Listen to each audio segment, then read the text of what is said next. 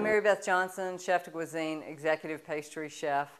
We're making a Greek cucumber dip with yogurt. We're not going to use sour cream because that's adding a lot of fat and calories. So if you're health conscious, if you're trying to watch your weight, try some really thick Greek yogurt. You can find it in the stores. They put out some really good brands. So the ingredients for this are cucumber, minced cucumber, fresh dill, love fresh dill, lemon juice, minced fresh garlic, and of course Greek yogurt, salt, okay, and a little bit of salt to taste. We have the Greek yogurt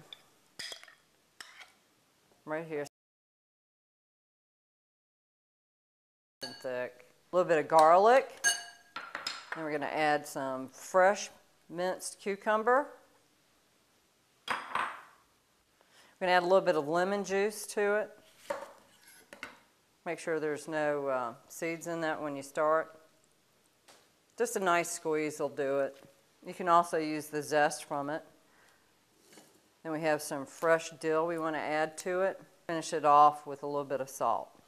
And we want to mix all this up together. It's a nice healthy dip you can spread or use.